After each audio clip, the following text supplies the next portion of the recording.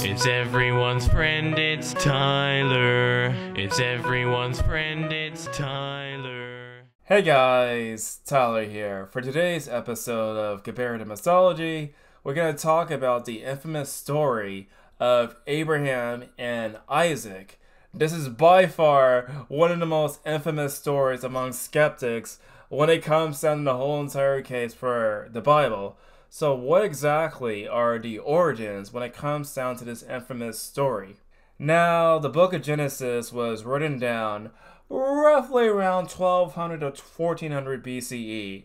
Now, the question that becomes is why exactly is this story so incredibly infamous? Well, let's look at the audiobook and just compare and contrast the information within it. And it came to pass after these things that God did tempt Abraham, and said unto him, Abraham? And he said, Behold, here I am. And he said, Take now thy son, thine only son Isaac, whom thou lovest, and get thee into the land of Moriah, and offer him there for a burnt offering upon one of the mountains which I will tell thee of.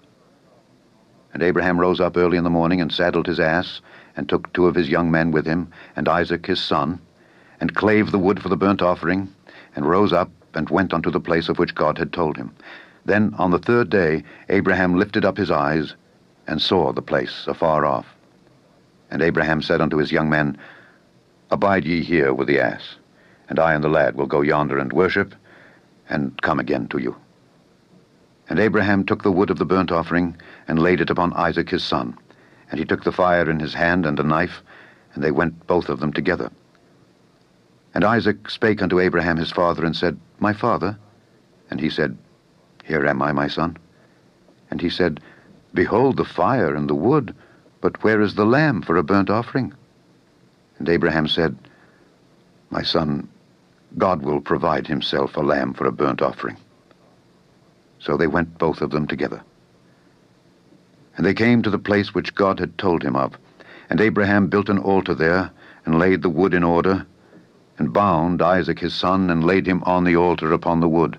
And Abraham stretched forth his hand, and took the knife to slay his son. And the angel of the Lord called unto him out of heaven, and said, Abraham, Abraham. And he said, Here am I. And he said, Lay not thine hand upon the lad, neither do thou anything unto him. For now I know that thou fearest God, seeing thou hast not withheld thy son, thine only son, from me. And Abraham lifted up his eyes and looked, and behold, behind him a ram caught in a thicket by his horns. And Abraham went and took the ram, and offered him up for a burnt offering in the stead of his son.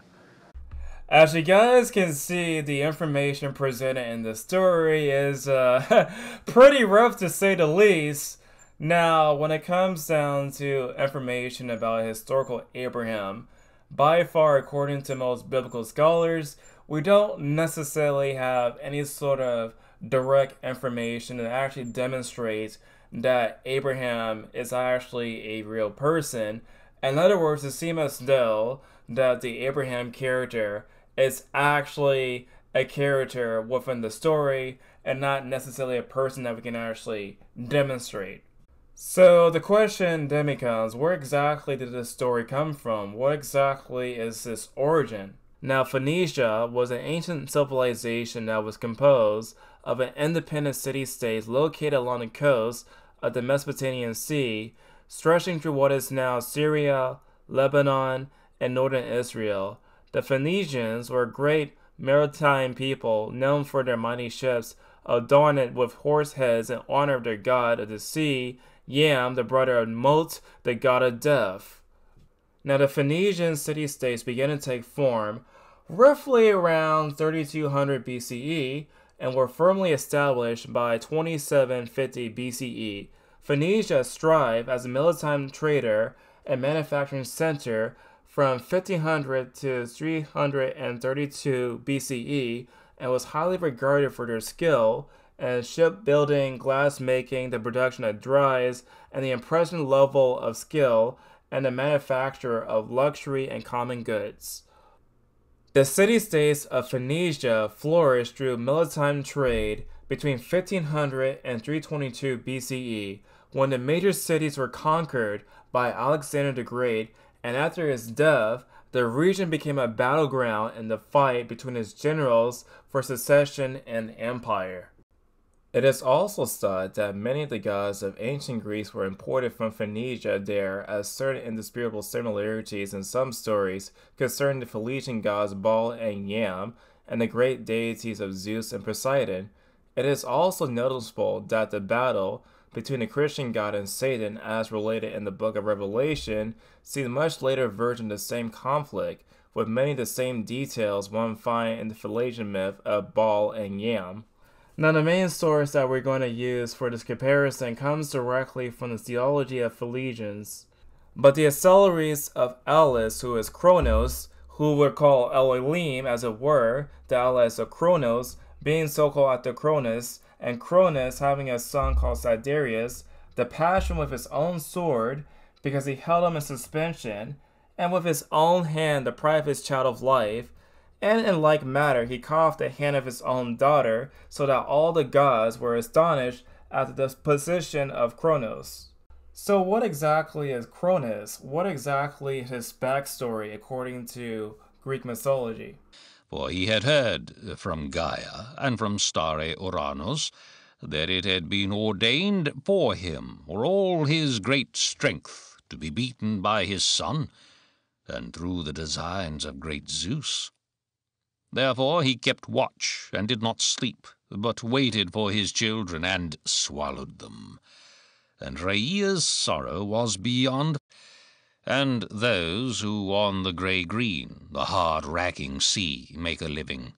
And they pray to Hecate, and to the deep thunderous earth-shaker, and lightly the high goddess grants a great haul of fish. And lightly, too, she takes it away when it has shone, if such is her pleasure. She is great in the farms also, to help Hermes swell the produce, and the driven herds of cattle, and the wide-ranging goat flocks, and the flocks of deep-fleeced sheep. All these also at her own pleasure she waitens to many out of few, or makes few out of many. Thus, though she is only the single child of her mother, she is honoured with high offices among all the immortals. Zeus, son of Cronus, made her too protector of those children who after her laid eyes on the dawn, the many light-beaming. So she from the beginning has protected children, and these are her offices.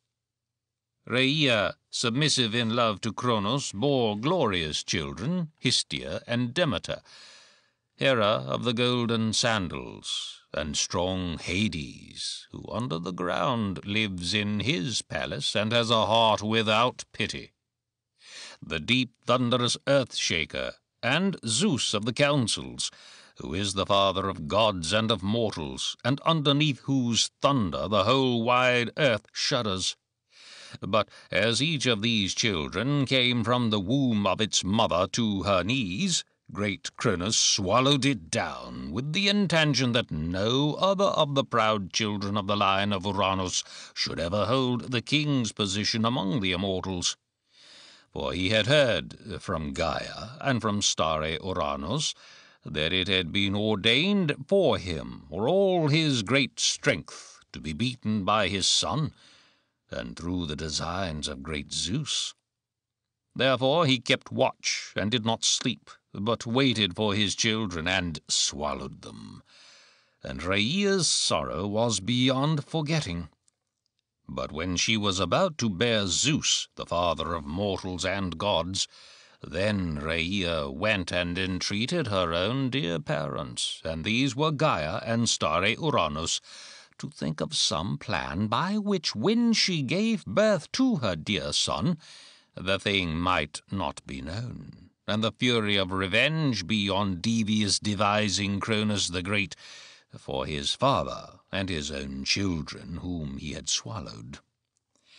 They listened gladly to their beloved daughter, and consented, and explained to her all that had been appointed to happen concerning Cronus, who was king, and his son of the powerful spirit, and sent her to Lyctus in the fertile countryside of Crete, at that time when she was to bring forth the youngest of her children, great Zeus. And the earth, gigantic Gaia, took him inside her in wide Crete, there to keep him alive and raise him. There earth arrived through the running black night, carrying him, and came first to Lyctus, and holding him in her arms, hid him in a cave in a cliff, deep in under the secret places of earth, in Mount Aigaion, which is covered with forest.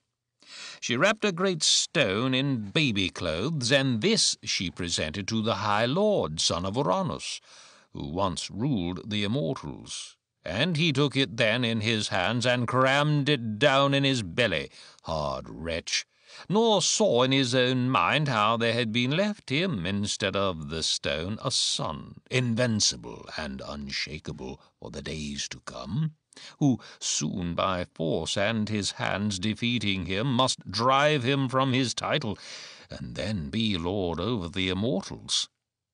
And presently after this the shining limbs and the power of the Lord Zeus grew great, and with the years circling on great Cronus, the devious devising, fooled by the resourceful promptings of Gaia, once again brought up his progeny. First he vomited up the stone, which last he had swallowed, and this Zeus took and planted in place on earth of the wide ways at holy Pytho, in the hollow ravines under Parnassus, to be a portent and a wonder to mortal men thereafter. Then he set free from their dismal bonds the brothers of his father, the sons of Uranus, whom his father in his wild temper had enchained. And they remembered and knew gratitude for the good he had done them. And they gave him the thunder, and the smoky bolt, and the flash of the lightning, which Gaia the gigantic had hidden till then.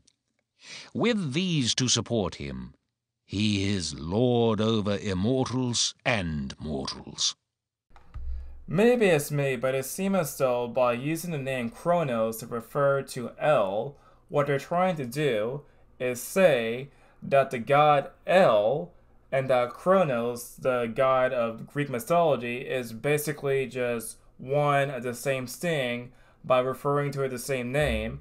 So in other words, it seems as though that in that story, it's actually El that's actually, of course, wanted to, of course, kill his son.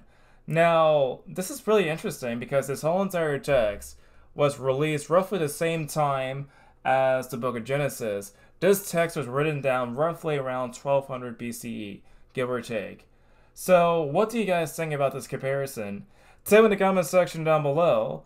And as always, I'll see you guys in the next video. It's everyone's friend, it's Tyler. He's your only black friend, so he's your best black friend. I wouldn't trade him for another black friend, because black friends are rare, as you should be aware.